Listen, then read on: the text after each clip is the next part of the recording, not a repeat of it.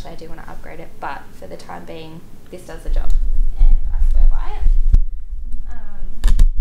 The L series compared to the standard cheaper 70 to 200, you will find a massive difference. Honestly, I don't know why. So how's it work with Canon? There's EF glass and then EF-S glass, which is the crop stuff, I think. So my old camera is a crop sensor. I could only put certain lenses, like those lenses I can't put on this one. Yeah. But they will take the EF lenses on the crop sensor as well. Yeah.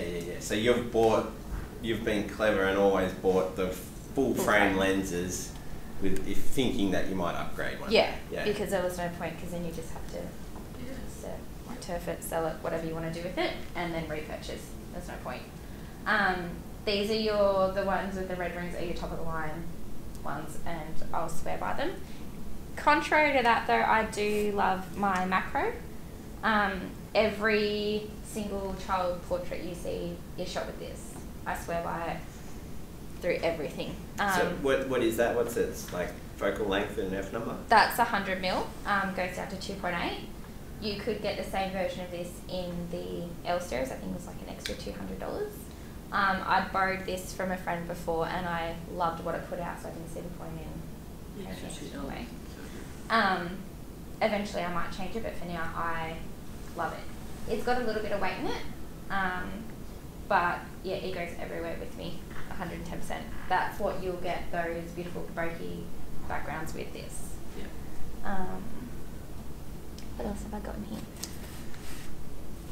The other handy one is a 50mm. This is another prime. Prime lenses for portraits all the time.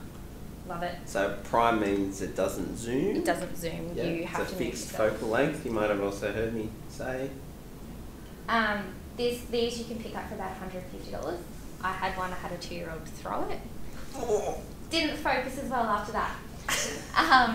I didn't notice it straight away. It was a bit down the track, so I didn't bother getting the client to replace it. I also didn't bother trying to fix it. I was fine on them. They are really handy to have. They're basically as close to what you will see from your eye. So I use it for portraits, but I also use it for landscapes. Not that I do a whole lot of those, but they're handy to have. The other one is your wide angle, so it's a 16 to 35. I'll use this for weddings, for like your kind of family photos, and for the bigger shots where you've got the clouds and the sun setting, those type of things. I won't use this for kids portraiture or family portraiture, anything like that, because wide angles don't do anybody any favours as such. It's just not flattering. No. So it's definitely one for your landscapes. I've got flashes, 2 of these. These are the Cactus brand. One thing I will recommend, because it was said to me and I fully understand it now, if you're going to buy flashes, learn how to use it manually first. These are all manual flashes, because the last thing you want to be in a scenario is when your TTL dies, and that's the only thing you know how to use. So TTL through the lens, that's like the flash language talking to the camera. Yeah. And yeah, it basically does everything for you. So I swear by that now. And at home I've got one of the gin bars like what you've got upstairs, which goes with me everywhere now. It's handy. I do like my newborn photos for indoors. I'll have them next to a window, but sometimes you need that little bit of fill light, and that comes in really handy. Do you modify that with anything, or? I've got a big softbox on it, like a Octo. I have used, what are the other ones that? Do you use the umbrella much with it? Oh, so this is like a softbox on it. Yeah. Like I don't use umbrellas on them. No, just that. I have found using other brands of big lights, I didn't like them as much. These tend to go down, like your 128th power is a lot lower than other ones, and that's what I mainly use it at. So yeah, I love them. Sweet. And that's pretty much all of my gear. Is there any, sorry, might be a very personal question, but the weird stuff in the camera bag, like that's not necessarily camera related, I know, like, wedding photographers always have bobby pins and all, like, We baby usually wipes. take lollies. Yeah? Especially at a wedding in the heat. You can sometimes become lightheaded. It's a big day. Obviously, you've always got water with you, but yeah, lollies you'll usually find in here as well. But that's about all, and a bunch of spare batteries, because the last thing you need is for something to die. So how many spare camera batteries do you have? On me at the moment, I'm talking crap by the sound of it because I've got none. But usually I would have a full packet with me just in case, because you've got your 2 flashes plus your triggers. You don't want any of them to die. Yeah. Like double A's. Yeah. And camera batteries? Camera batteries, I always have a spare one. Yep, cool. But yeah, that's about it. I have a whole bunch of gels. Oh, tell us what they are. I don't use them very often, but I do enjoy them. I do actually have a couple of. So is that like cellophane coloured material for your Yeah, flash? so it goes over the top. Ah, and so your light becomes a red light.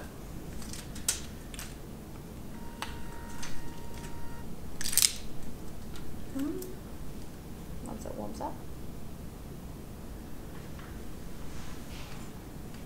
And a roll of gaff. And gaff, yes, that comes everywhere as well. Take a branch back or Parties, shopping. Put what is it? Tape down your. newborn. Yeah. I don't think Mum would be very happy with me. Oh, there we go. A nice little blip of red. So is that for creative effect or? Yeah, so I'll show you. I think I brought one. Oh, there's a couple of photos on there actually. Cool. To have a lit. Shove this away. And then roll a bag over a backpack for sure. Yep. Yeah. 100%. It is handy, especially because I quite like going down to Melbourne. Like when we've done the workshops and things down there. Yeah. And it's so much handier to look like a tourist and cut through the city rather than have something lugged over your shoulder for the whole day, because there's quite a bit of weight in it. And will that fit on a plane if it has to? In the overhead? It will fit in there. It would go above your weight limit though. Yeah. Yeah, right. If I took some of my stuff out, it'd be fine. Yeah, that's not an awful lot of stuff. Like, you know what I mean? Like. But So does it have to go in with the main luggage? yeah, but it's all really well padded. I wouldn't be. Throw bags. When I went on my honeymoon, I took my my old camera with me because I didn't want to take the good one, and I had that just in my overhead in a smaller bag. There we go. So that's with a gel. Yeah, it's out. So what's the gel? What's the flash hitting? So funnily enough, it is literally just our foil on the back wall, scrunched up and pulled back out. Cool. It's got the red To make the effect of all the sparkly lights kind of effect. Under the table I've got, so that was on a table. Under the table I have my flash with a gel on it firing at the foil, which is on the wall. And then at the front I've got an umbrella shooting at the perfume. Contrary to that, I did have somebody hold I'm going blank for words. Yes, a reflector, but I had the black cover on it. So here's like your light. Where are we? Looking at it, I've got the umbrella coming through here, but I've got the reflector blocking it so that umbrella didn't hit the alfoil as well. Because once it does, it counters out your gel. That's cool. So you need to block it. Yeah. The other gel one I've done is... I had a lot of fun with that, just for something different. So Aleisha, you didn't buy all this gear at once? No. It was a gradual thing? Yeah, so over time. So what was the thing you absolutely had to have first? A camera. Yeah, cool. Absolutely first, I wanted a macro lens. Yeah, so that 100 2A? Was Yeah. the first lens you bought? I bought, yeah. And then I got the 70-200 and the 50mm.